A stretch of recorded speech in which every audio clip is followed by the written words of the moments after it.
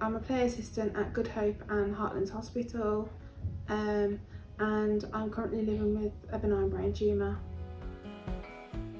I went poorly at school, and my mum and dad got the doctors to check me out, and they announced that I'd got a brain tumour, and they mentioned to my parents that I only had 24 hours, but they got me done into the surgery within that 24 hours, and shrunk some of my benign brain tumour, but before it was the size of a tennis ball, and it's now the size of a golf ball now.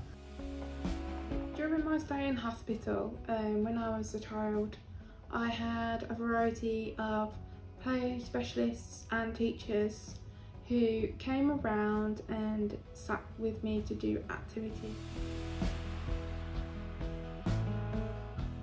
During my stay in hospital myself, inspired me to be a play specialist, to give back to the NHS of what they did to support me when I was a patient.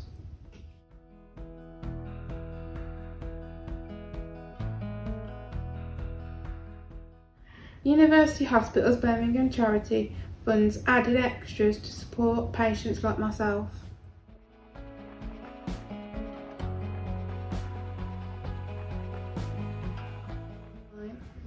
By sharing my story, I'm hoping people will support the JARS Trust so other patients can live out their dreams.